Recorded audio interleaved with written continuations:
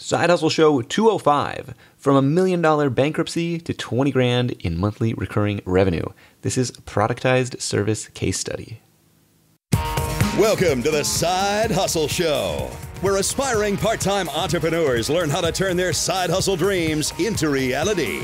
Because your 9 to 5 may make you a living, but your 5 to 9 makes you alive. And now, your host, Nick Loper. What's up? Nick Loper here. Welcome to the Side Hustle Show, where it's all about ideas, action, and results. All three are in full effect today with my friend Gabe Arnold. He's the founder and Chief Pencil Sharpener at copywritertoday.net, a subscription-based article writing service. In this episode, you'll hear how he came up with the idea, how he landed his first clients, and how he scaled the business to where it is today with a team of 50 remote writers and $20,000 in monthly recurring revenue. He says, creating a subscription model business has turned out to be one of the best things I've ever invested my time in. It's led me to grow from barely being able to provide for my family for the first time in my life, reaching a 6-figure income and the flexibility to truly work when I want to. You can find all the notes, links, and a free PDF highlight reel with all of Gabe's top tips for building a recurring revenue service business at sidehustlenation.com/Gabe. Before we dive in, let me take a moment to thank today's sponsor, FreshBooks.com.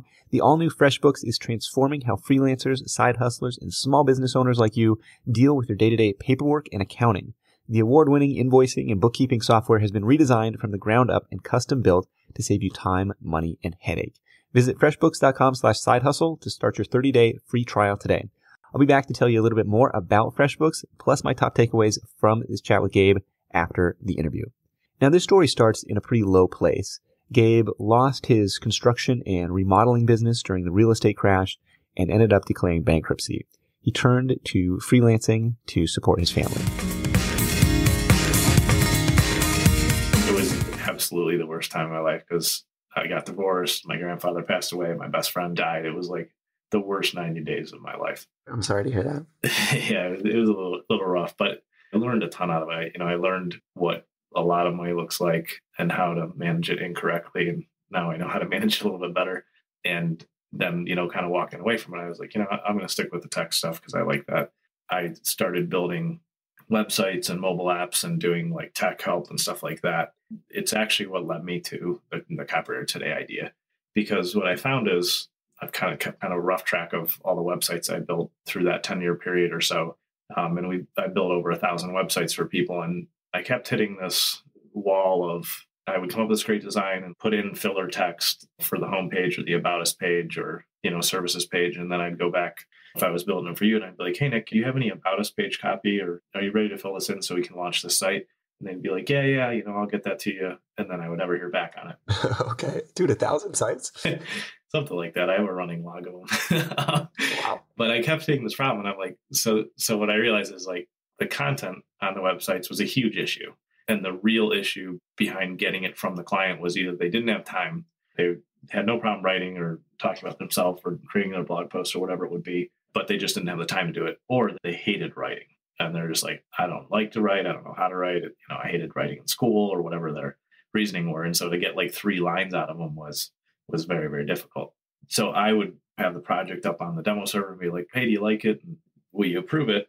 And then they'd be like, yeah, it looks great. The only thing we need to do is get the copy written. And I'm like, all right, great. Like, when do you think that'll be? And they'll be like, oh, next week, or they make up some deadline. And I have these projects sitting 100% done on my side, but without content. And then I'm held up for 30% of the money or whatever the payment deal was on the project. Yeah, whatever the final installment is. Right. It's like, as I'm like, that's like my profit on the project. And so I'm sitting here and I'm like, this is horrible. Not only for me, because I wanted to get paid and finish the project, but also for them because they've invested a bunch of time and money. And then this project just completely stalls out. We started at that point getting into writing for clients a little bit, not in the format that Copywriter Today is now, but that's when I started to do some writing. Okay, like, look, we've discovered this is kind of a pain point for people. Tell you what, let us take care of that for you. Exactly. And then I'm like, what do people charge for this? I go through that process, and I just started adding like a fee into a project. So maybe a $1,500 really simple website. I added $1,000 on it for writing or whatever it was. Like, so I was just trying to figure that out. And that definitely solved part of the problem. So like I at least had taken a step in the right direction in solving the issue.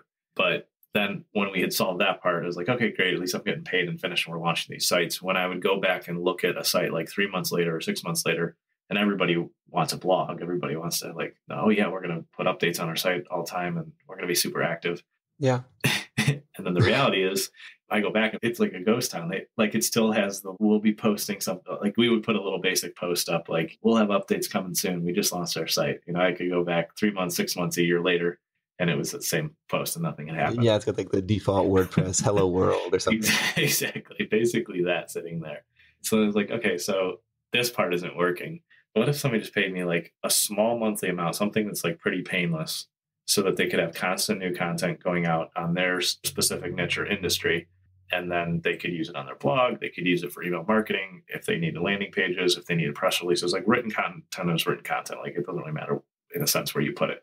If you have new good information going out, that's kind of where I came up with the idea. I remember it was like early in the year 2014, and one of the things that I've tried to do for the last few years with some some overall success, I think, is everybody does New Year's resolutions, all these different things they're going to do. I always just tell myself, I'm going to do one thing this year. If I can do one thing this year, then it'll be a massive success. So I don't get overwhelmed or split up between different things. Okay. And I remember my one thing that year was like, you know what? I'm sick of just doing projects. Like we would be up and we would sell huge projects in the web end, like 10, 15, even like we sold an $80,000 development project the year before that. Wow. And then like typical service people, like we all do this. It happens at every entrepreneur that I know. Like we'd get completely immersed in the project and forget about marketing and sales. And like, cause we're totally buried in a huge project. And then we come out of that project and we have this huge dry spell of, we have no money. Like what happened? I was so frustrated and sick of that feeling that the first of 2014, I was like, you know what, this year I'm going to create a product, because if I can create a product, then it'll sell in my sleep and I won't have to worry about it. And I can have reoccurring revenue. And so with that one thing goal for the year, and then continuing to kind of like kick around or push this idea of creating content for people, I'm like, what if somebody just paid me a low monthly fee and took care of all their content? And that's kind of where the idea came to mind. Okay. Did you originally pitch that to those web development clients you were working with? Or tell me about your first customers for the service offering. It was a combination of existing customers and brand new people. By kind of dumb luck, I did a couple things right on that front, which was good. And I'd always heard, and I kind of always knew, you can always make the most money off your existing customers. You can always sell more product to existing customers way faster than going to find brand new customers. So I split it up between existing customers. I had like a couple small website projects where we were just doing some maintenance or small stuff. And I went to those folks and I said, like, here's this idea for $79 a month. You can get as many articles as you want. There's a turnaround time for them, but we'll write whatever you want. Lisa Malice, she's a time management consultant, and she was one of my clients. And she's like, you know what, I'll give it a shot. That's awesome. And so she jumped on, and then for $79 a month. Yeah, dude. Well, unlimited writing. Right. So that was the first idea. Okay, I have a feeling the pricing discussion is coming next. Yeah, and there's a reason why I did that, and then I've learned a ton, which we can definitely like get into what you should do on the pricing front. Okay. Everybody's like, of course, like that's less than a meal out most places. So she's like, yeah, no problem, I'll try it. And there was one other existing client, I can't remember who it was. And then the other thing I did, which ended up being massively successful, and I've actually kind of adapted this process, which I can get into too, like on the marketing side, is I went to my LinkedIn network, and I think I probably had 1,000 connections on LinkedIn, maybe 1,500, none at all, but not a huge following or something. And I just went through and started private messaging people with really no discrimination of like what industry they were in or what, no segmentation or no thought process to it, except for I would just start messaging people from like A to Z through my list. And like I said, I would send like, hey, Ryan, I've got this brand new service that I'm working on. I'm wondering if you'd be willing to take like 10 minutes and give me your feedback on it. I have this new idea. It's a beta idea. Would you be willing to give me some feedback on it? Okay. Pretty much the message. And then I got a really high response to that. I would say I got like a 30% reply rate to that of interest. There's a couple reasons why I think the response rate was so high. One, I truly believe like if you reach out with just a sincere, honest, kind of short note to somebody, I think they can feel your attitude or your tone, or like they can feel who you are through your writing. Yeah. And then the other reason, to be fair and honest, is that LinkedIn messaging was a lot different 3 years ago than it is today. However, the same approach still does work. I just think that it would be more realistic to think if you do it right, maybe get a 10 to 15% response rate at this point. Okay. Because normally it will ping your real inbox. Like it'll ping your email. Yeah. Like, hey, so-and-so sent you a message on LinkedIn. I've got this new project I'm working on. Do you have 10 minutes to give me some feedback on it? Yeah, that's like it. If you're a connection of mine, if you have some pre-existing relationship, yeah, for sure. Yeah, definitely if you have a pre-existing relationship. But these were people I'd never talked to before. They were just straight connections. Okay. I'm a super... Are you a lion? I am a lion. A lion is a LinkedIn open networker, basically someone who's open to connecting with anyone on LinkedIn, whether they know them or not. And sometimes you'll see people put lion in their profile summary or their description on LinkedIn. And I first learned the term a few episodes ago in episode 190 with Rachel Peterson, who used kind of a similar method to Gabe to land her first clients for her social media management business. I'll connect with anybody. Okay. I'm of the opinion that this connection could be valuable. I could help you with something someday, or you may want to help me with something. So I'm like, sure. I want more friends the merrier for me. Okay. So I reached out with that. And so a couple things happened. One, Ryan came back, he was one of the first ones, and he's been on ever since. And I think Ryan introduced me to you, but I don't remember. Yeah, that's how we first discovered the service. So Ryan was in one of the original Side Hustle Nation Inner Circle mastermind groups. He was on, I think, episode 34 of the podcast talking about his SEO side hustle service. And basically was like just singing the praises, like, oh my gosh, I found this unlimited writing service. It's awesome. I'm setting up like multiple accounts for my clients. And he convinced like half of our group to join, and he really endorsed it. So that was just like a gold mine. So that was huge because I get to meet you and so many other clients, and he was just thrilled. And like, Ryan, his site is WP Amplify. I mean, you couldn't find a nicer, more honest, like trustworthy just guy that you want to do business with. Yeah. He's just become a great friend. And so that was just like really fortunate. There's nothing I did to deserve that, or no strategy behind like finding somebody. You just happened to be like connected to him on LinkedIn. He was one of the people that responded to your message. Yeah. So he's like, yeah, I'll check it out. So like, I think I had like a 15-minute conversation max on the phone. Here's how it works. I'm like, this is brand new. If this looks like a great fit for you, that's awesome. You can join the beta. And here's the other thing. I'm like, I know this is brand new. I said, if you're not happy for any reason, you're one of the early folks that's going to be getting in. There's 100% money back guarantee. Okay. If you get into this a month and you're like, this is the worst idea you've ever had, Gabe, then you ask for money back. I'll just give you the money back. Because I'm like, I don't ever want anybody to walk away feeling like I wasn't fair with them. Yeah. Okay. So you're getting a couple people like, yeah, I'll give this a shot.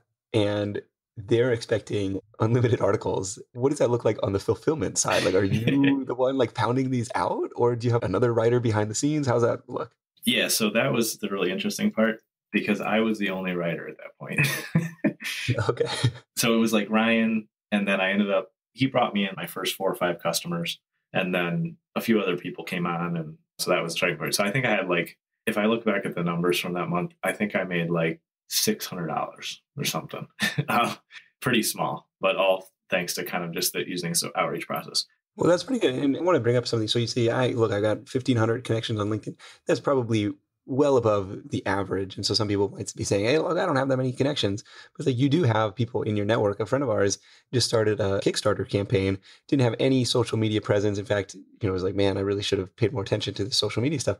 But like, just went through his Gmail contacts. He like had 10 years worth of Gmail history. And found thousands of different people that he'd emailed over the years and just sent them messages one by one, kind of filtering a little bit to be like, okay, this is somebody who's, is this relevant at all? But yeah, you probably have a bigger network than you give yourself credit for. Yeah, I would agree with that. I think everybody does. And that's why I think it's good to stay in touch, and it's good to, do what you can to just be connected with folks, because it pays off in the long run. If you've been around and not burned all your bridges, and the only reason I mention that is because for me, like, losing the company and going bankrupt for $1 million, that happened because I got stuck for a bunch of money myself. And then that snowballed into just a bunch of bad stuff. But I hurt a lot of people and made a lot of people really, really angry. So I basically rebuilt my social network over 5 or 6 or 7 years, I guess, kind of thinking about it, to get to that point of like having people not hate me anymore. That's a good thing. Okay. Geez. I mean, I just kind of mentioned that because if you're an entrepreneur doing this on the side, or even if you're getting to that stage where you're kind of going after doing it full time, you are going to make mistakes. And unfortunately, bad things do happen. But if you just stick with it and stick to the right things, then you can really build a network, no matter how large or small, that can really be somewhere where you're contributing value and that you can get value out of too. Okay. So you're signing up a couple original clients. You're delivering all the work yourself. What's going through your head at that point? Is this going to be a viable thing, or is this not worth it? Yeah. This is how I try to implement ideas. I try to implement them as quickly as I can to see if they're of any value. So I had thrown up a WordPress site. I probably had like 2 or 3 hours in. I'd been a long time customer of Woofu, which you can even use free forms, but they're like a couple bucks a month. So like my cost at that point was probably $30 a month max. Customers would go to a password protected WordPress page, which is like the simplest you can do. They would log in, they would have to put their name in the form, and then they would say, this is what I want written about. I would get the email, and it just went to an order's email address. Then I would write the order and give it back to them. I mean, I remember some nights I would finish all my other work and then work on this. Some nights I'd be like writing for like 3 or 4 hours just to get all the orders back to people. Okay. Was there a specific WordPress plugin you're using to do the password protection? No, it was literally just on any WordPress page or post on the side where it says visibility, there's something where you can change it to password protected. Oh, okay. And I told people, like, this is a private password. Don't tell anybody what it is. Because Okay. if they would have given out, anybody could have come in and ordered. So it was like, Oh, it was one global. Okay. Okay. yeah. But no, this is actually really good to hear. Don't put the cart before the horse and all this stuff before you need to. I know a lot of your listeners and a lot of us kind of digital entrepreneurs were in the digital space. But what I see the equivalent of happening is if you think back a few years before our big digital age, people would be like, I'm starting a business, I'm renting an office, I'm putting up a sign, I'm getting business cards and doing all this stuff. And they had no idea if the business idea was any good. And so they're doing all this busy work. Unfortunately, I see people in the digital age, and even with the brick and mortar businesses today, they start worrying about, like, do I have the best login software, the best membership area? They start doing all this busy work that has nothing to do with proving out the business model. Yeah. I've always tried to like hack it together in the best way that I can just to see if people like the idea. And then I go back and improve it, rebuild it, do whatever I need to do to make it really like as smooth as it should be. Right. So what came next? You got the rudimentary site up, you're pounding out articles at night. Yeah, exactly. What are you charging at that point? What's the price point? So for like the first 90 days, I was under $100. I was like at that 79. Okay. Which was kind of like mimicking what WP Curve was at, right? Yeah, exactly. To back up a little bit before I actually kicked it off, I'm like, I'm going to build this product and I don't have a physical product to ship. I'm not really a developer. I'm kind of techie, but I'm not to the end where I can write a piece of software that's going to solve people's problems. So I'm like, wow, this is awesome. WP Curve productized service. And I'm like, I'm good at service. I've done service my entire life in different areas. So I'm like, well, they're doing $79 a month and people are paying that. Why not just give it a try? And I figured, like, worst case, I could do some extra writing. And at that point, and kind of where things were at, I was thrilled that I made an extra $600 or $700 a month, whatever it was. Yeah, absolutely. It was a huge lift. And for people starting too, it's like I always try to remind them, like, that first customer that pays you $35 a month or whatever it is, that's gold. Don't worry about getting to the $1 million mark at that moment in your life. Just be like, man, I'm solving a problem. People are willing to part with their money for it. So I'm onto something. So the early pricing, that first 90 days was under $100, but Ryan was telling everybody about it. I was getting more responses from my LinkedIn kind of outreach process and sharing it with more customers. And people were like, this is the greatest idea ever. And they were signing up. So I was like, this isn't going to scale. Because like, it takes me however long it takes to write each article type. We basically at that point, I think we only had 400 word articles, 800 word articles, and 1500 word articles. And that was the only 3 things that we offered as far as like content type. Yeah. Well, what we should do for the sake of comparison, I've had guests on the show, freelance writers, and my minimum is like $250 per article. And you're promising to do a dozen articles for $79 a month. Right. So yeah. So the premise was, I said, basically you can get unlimited content, but there's a turnaround time for each order type. 400 word articles take 2 business days. 800 word articles take longer, like so on and so forth. Okay. So that was your way of like kind of throttling that. Okay. Yeah. Because otherwise somebody comes in and like places 100 orders. It's like, well, I can't do 100 in 2 days. No. Yeah, we'll get to them, but like we can only do one at a time. So my theory was it would be like a queue where they stacked up in there. And so that throttled it. But I'm like, if you need more, you can just get another account. I'm like, it's no big deal. You just have to buy another account. Okay. So that way it really is unlimited. And that was one thing that was a good choice in the beginning, kind of as like our branding, because people were like, what? Unlimited content? And they would look into it and they would engage with us. It was a really good early kind of tagline because it got people's attention.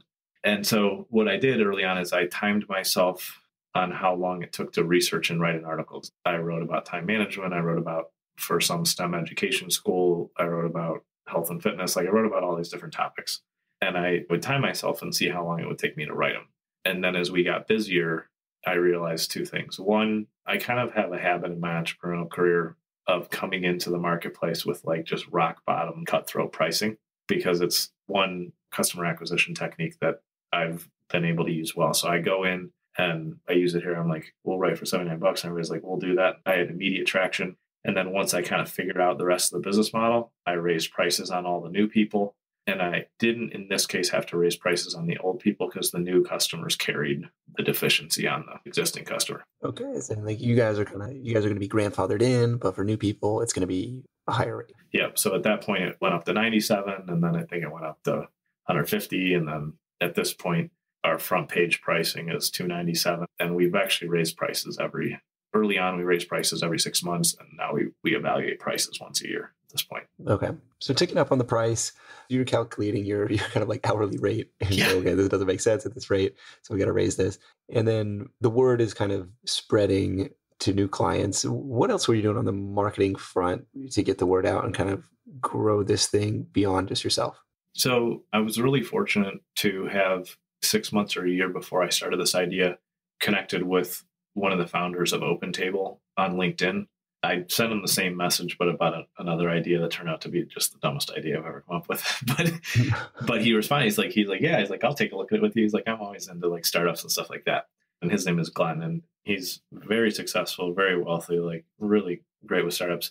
He took 2 or 3 hours and kind of laid out for me how to build a SaaS model business, like the pricing that you need and usage in SaaS. The assumption is 4 people sign up and 1 person uses it in software as a service business models. And then during that process, I told him my position. I'm like, I'm trying to move away from this project income because honestly, I'm not making good money at it. The cash flow is up and down so bad that I'm struggling. And I said, it's not like I can come up with an idea and then put $5,000 a month into Facebook ads every month for it or anything like that. I'm like, I have no marketing money. So he's like, well, that's no big deal. I rarely spend that kind of money until year 2 or 3 or whatever it is. He said, all you need to do is just go out and get affiliate partners. And so he walked me through setting up a basic affiliate partner program, even without software in a sense, just even using like coupon codes. And then he talked to me about how to like go out and prospect for other JV partners or affiliate partners. I started kind of understanding how that worked before I even started this idea. But then when this idea came up, I was like, okay, here's how I can scale this without having a huge marketing budget because I don't have that yet, so early on. Yeah, so you're kind of paying on performance, and even no software needed, like honor system, right? Referral code tracking, like, hey, somebody used your code, but it's expensive on the back end because it's eating into your margin. Yes. So early on, we were paying 50% of the first month to the affiliate partner, as long as the customer like renewed to the second month. But then over time, I realized we hadn't really nailed down retention as well as we wanted to. And we had these other factors. So sometimes we would do all this work and I looked at it, I made like $5. Because as we grew, obviously, we brought in more writers and the team had been growing. And so it was great because everybody's making money except for me. Okay. But after kind of figuring that out, I started kind of adjusting the percentages we were paying. And then we ultimately moved to where we just decided, hey, we're going to pay a monthly percentage for every month that the customer's on, because then my affiliate partners benefit from reoccurring revenue and I don't lay out a bunch of money and the client cancels middle of second month and I made no money in the whole process. So that was kind of how, like you mentioned, like the pay for performance kind of affiliate marketing model is really successful as long as you are taking a good look at your numbers and your profit too. Because obviously that's the whole point of creating something new. Anything specific you did to go after affiliates or try and recruit people to do the marketing for you? I always tell people LinkedIn is a gold mine, because what I did is there's a huge affiliate marketing group in LinkedIn. I joined the group and I just started connecting with and messaging people in the group and saying like, hey, I've got this product. We're looking for affiliates. We pay X dollars. Right now, my best affiliates are making this much money. Would you be interested in talking about this? And affiliate marketers get approached with offers all the time. So you're selling to them. Obviously, you got to go through it. But out of that, I got some good responses and ended up connecting with more affiliates. Okay, interesting. Yeah, that approach has been really, really successful as far as just direct outreach. I've done all the sales for the product until very recently. Just the last few months, we're finally at the stage where I've got a tight enough process and the budget to where we're starting to bring in a couple sales folks to do a little bit of sales on it, outside of me. Now, is it a product where people want to get on the phone with you before they sign up, or do they just say, at this price point, we'll give it a shot? When an affiliate makes a referral, we rarely talk to the customer before they sign up. When I'm doing direct outreach, then I end up doing some more personal phone call or thing like that. So, okay. So the affiliate channel is one channel. The direct outreach is another channel. Describe what that looks like. The direct outreach approach is I get into LinkedIn and find somebody that's in a digital marketing agency, connect with them, reach out and say, hey, we have over 50 writers on our team and they're all US based and we can write about any type of content, and just kind of start the conversation and just say, is this something that would be of value to you, via messaging them through LinkedIn and usually some follow-up calls as well. Sorry, say that again. It was a group owner on LinkedIn? Oh, no, I'm sorry. The direct outreach stuff, I would just search for people that were owners at a digital marketing agency or owners at an SEO company or somewhere where I know that they need content written. Okay. And then I would connect with them and find their contact information and just start to reach out to them. Okay, this is an interesting angle. So not necessarily targeting the end user, but targeting somebody who deals with lots of end users, the agencies. Yep, exactly. So that was very successful. I've always just tried to look and say, okay, who has the greatest need for this and who's probably struggling to fill that need?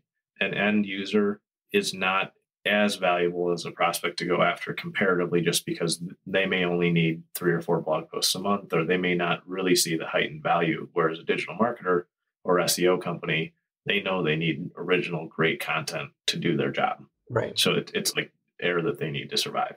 So I would go direct to people with those type of titles in LinkedIn. We still do that. That's very effective. I had somebody respond back earlier today and they're like, I need 200 articles a month. I'm like, all right, awesome. We can do that for you. Okay, geez. Whereas before, if it was just you'd be like, okay. I'll do it. I got to sharpen my pencil. When that stuff comes in like that, even early on, I'm always like, all right, great, we'll do it. And then I go figure out a way to get it done. And then the other thing that I've done real successfully is Google an industry. So top SEO firms, and then find their contact information, reach out to them and do that. So between LinkedIn and between just looking at top lists in an industry, that's been real successful. The kind of variation that I've started to do a lot more of, and it's a lot more effective because you get straight to the people that need your help the most, is joining a Facebook or LinkedIn group. This kind of works in both places well, that's targeted around, that I know has people that would need my services. So I'm in one called The Secret Team. I think you may be in there. I don't know. It's a pretty big group. This is Chris Brogan's group. Yeah, exactly. And so then I go in and in the group, you can just search for help, and I'll go through and look through all the help requests. Somebody will say hey, I need help with my blog, or I need help with, some sales copywriting. And then I just comment and say, hey, I'd be glad to help you with this. Private message me and we can go from there. And what I do is there's kind of 2 parts to my thought process and why this is very successful. One, I truly believe if we take time to give and serve and help other people and just put value out there, then that's an important thing to do. And it comes back to you over and over. The law of reciprocity is just huge. So you're just literally going to the little search box in the corner of these Facebook groups and searching for the word help. Yep. I love it. It is I just shared this with my private mastermind group before the call, because I'm I never shared this with anybody, so I'm going to share it with them, and I'm going to share it with everybody at Side Hustle because it's the coolest, easiest thing to do, and it costs you $0. I love it. So I would help in there, and it's great to find real estate has groups, writers have groups, entrepreneurs have groups, marketers, sales and marketing groups. Between LinkedIn and Facebook, you can find thousands of people in your niche, and then you just put help in. And then if I saw you in there tonight, Nick posted, man, I really need help with some ideas for my blog post, or I really need help with this sales page, I would just say, hey, private message me, I'll give you a hand. And what I do is I'll spend 20, 30 minutes helping them do it completely for free and be hey, if you ever need anything else, just let me know. And that's it. There's no sales pitch whatsoever. And then what happens to 10, 20, 30% of those people is they're that was awesome. Thanks so much. Can I pay you? And then I'm no, it's okay. If you ever need my services, let me know and we can talk about it. what I found happens more and more, like if I were to do that, it helped like 10 or 15 people in a day. I don't have exact numbers on this, but this is kind of like my gut on it. And what I've done, then like 2 or 3 of them will come back again the next day or later that week, or be like, hey, I need a hand on something else. And I'll be like, great, you know what? This kind of falls into where I'd want to put you into our product or service because we can help you the best that way. And then those people convert really well. I mean, you get a conversion of 50 or 60 or maybe 80% even, because they're like, this person knows what they're talking about. They were willing to help me for free. You have all this goodwill. And so they're more than willing to try an engagement with you. Yeah. Okay. So that's kind of like the evolved LinkedIn or Facebook outreach process that we're doing a lot more of now, and that some of the folks on my sales team are doing.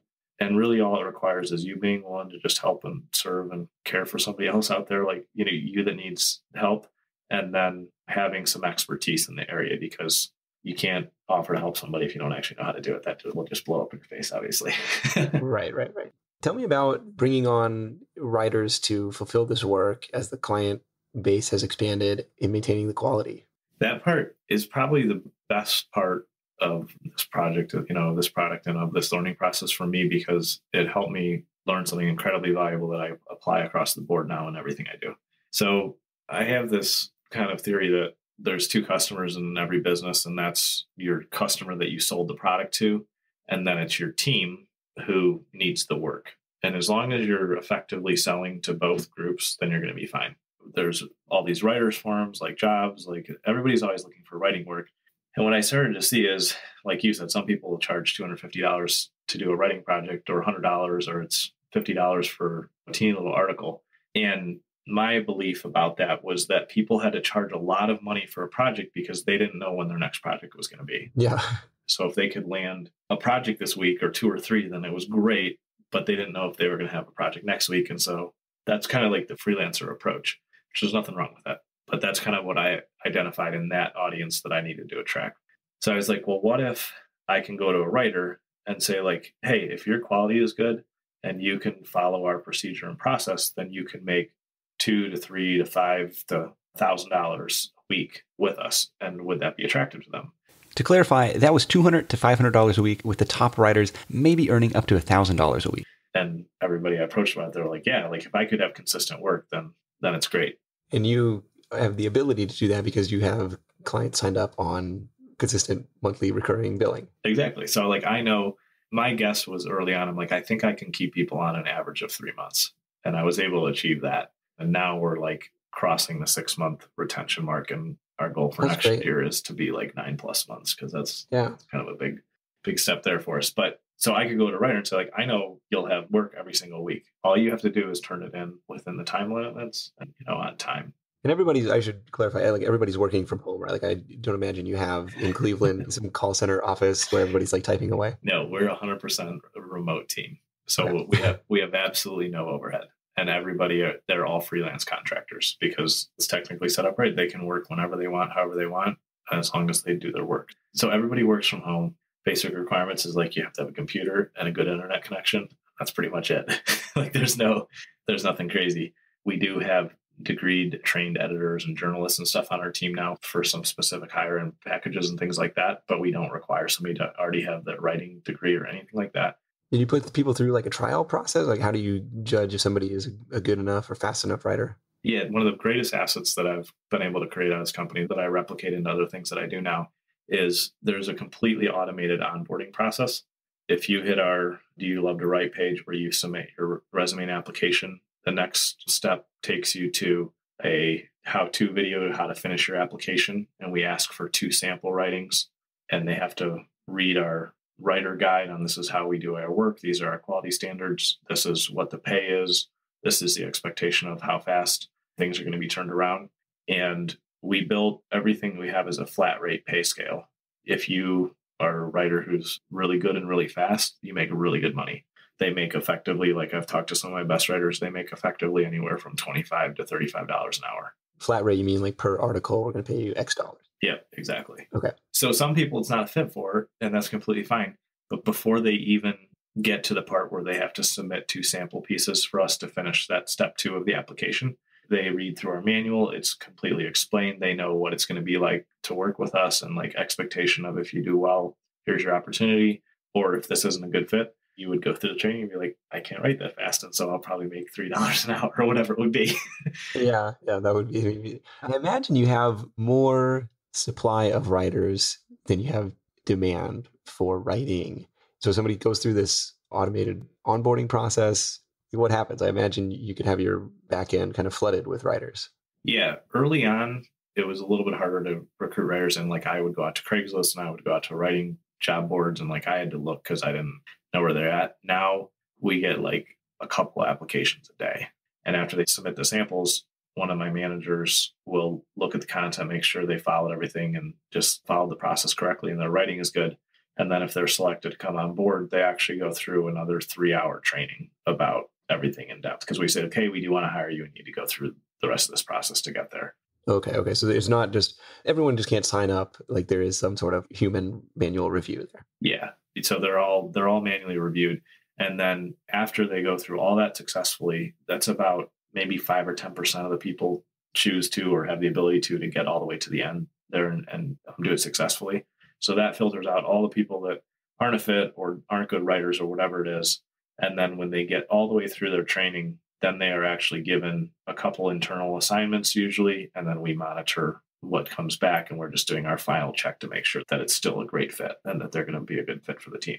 You got it dialed in now. And how many on your team now? It ranges, we're up and down, but we've got over 50 writers all the time in it. And then we have a couple designers and developers for some other kind of things that are going on, but it's pretty good sized. So. Wow. Super cool. What's next on this? Just kind of continuing to grow the subscriber base? Yeah. So we continue to do the same kind of process of outreach that we do directly. We're focused more on growing our affiliate base. At least 50% of the business is from affiliates. So we're continuing to grow that. And then we're finally at the stage now where probably, in first quarter, we'll start to do some paid advertising for the service. Okay. And you kind of have a few years of history, kind of like what your retention rate is going to be. You kind of know your lifetime value. You can start playing around with some paid ads. Yep, exactly. Well, very cool. I should use this opportunity to mention that I am a former Copywriter Today customer. That was a cool service. Ryan turned me onto it like he did with everybody in the mastermind group. And I am also an affiliate of theirs. So Gabe, I understand you have a special offer for Side Hustle listeners. Yeah. So I'm just super excited to be on with you today. And I love the community here at Side Hustle. And so we are offering a half off price. If you go to copywritertoday.net/side hustle, then you will be able to just see what we have there for you. And then we're going to be adding a couple bonuses in there that we don't normally give away either. So you want to check those out. We'll appreciate you putting that together for us. Thank you for that. Copywritertoday.net/side hustle. And Gabe, let's wrap this thing up with your number one tip for Side Hustle Nation. I think my number one tip is when you're getting started with any idea like this, what you want to do is as quickly as possible, get to doing the work of selling the idea and validating it with real dollars. And so that's the number one thing I tell people to do is mock up a 1-page sheet of paper that says what you're going to do. Go out and tell people, hey, would you be willing to pay me for this? Great. If you are, it has 100% money back guarantee because I want to make it successful. And if it's not, I want our relationship to continue to be a good one. So I'll give you your money back. Well, very, very cool. Gabe, thank you so much for sharing some of these marketing hacks. And I'm excited to see where this thing has gone, from zero to pretty significant business now, helping 50 people earn income on the side and helping probably hundreds of customers get content for their site. Helping lots of businesses on both sides. So very exciting stuff. We'll catch up with you soon. All right. Thanks so much, Nick. This edition of the Side Hustle Show is sponsored by FreshBooks.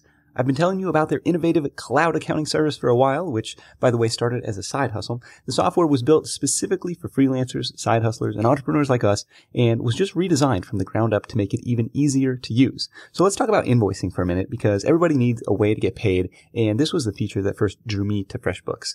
Number one, it takes as little as 30 seconds to create an invoice. No formatting, no formulas, just simple, clean, professional-looking invoices. You can add your logo and color scheme so that your invoice reflects your brand. Second, there's even an option to set up recurring invoicing and billing. So if you want to sell a subscription service like Gabe, you're all set. Next, if you're working on a big project, you can ask for a deposit up front, so you're not left holding the bag for the full amount and having a client that wants to stiff you at the end. So here's the deal. FreshBooks is offering a 30-day unrestricted free trial for Side Hustle Show listeners. To claim it, just go to freshbooks.com/sidehustle or enter the Side Hustle Show in the How Did You Hear About Us section. That's freshbooks.com/sidehustle for your free 30-day trial. All right, my top takeaways from this chat with Gabe. Lots of takeaways, hard to narrow down to just 3, but here goes. Number 1, tap your network. I know this is a really common theme, but I thought it was interesting to hear how Gabe turned to LinkedIn and to Facebook to find his first clients. And a 30% response rate might seem high, but when you're in the trenches and getting 7 out of 10 people ignoring you, I can tell you there was some perseverance there to get through that. Takeaway number 2, practice just-in-time business. That means not building out the perfect infrastructure before you have any customers. You just heard him say, hey, look, here's my 1-page explanation of what I'm going to do. Will you pay me for this? The perfect infrastructure is one that lets you get paid. Takeaway number 3, what's your one thing this year? Gabe said his singular focus for 2014 was to build a product, build something for recurring revenue to stop the feast or famine freelance cycle he was having in his website building business. And he made that happen by hustling his face off to validate this idea and deliver the work. Remember, he said for 2 months, he was the only writer on staff. Now, with 2017 right around the corner, got me thinking, what's my one thing for next year? What's my singular goal? And more importantly, what's yours? What are you going to get done no matter what? Notes, links, and a free PDF highlight reel with Gabe's top tips from this episode are at sidehustlenation.com/Gabe. And if you have the need for constant new content and want to give Copywriter Today a shot, be sure to take advantage of Gabe's half-off deal for Side Hustle Show listeners at copywritertoday.net/sidehustle. Now, at that price, don't expect Pulitzer Prize winning journalism or like truly epic pieces. I'm afraid you're probably going to have to write those yourself. But for a steady stream of native English written articles, pretty tough to beat. If you do sign up, just send me a note, let me know, and I'll send over 365 blog post ideas to get your creative juices flowing and to make sure you have plenty of title prompts to send over to those guys. So thank you so much for tuning in. Until next time, let's go out there and make something happen, and I'll catch you in the next edition of The Side Hustle Show. Hustle on. Thanks for listening to The Side Hustle Show at www.sidehustlenation.com.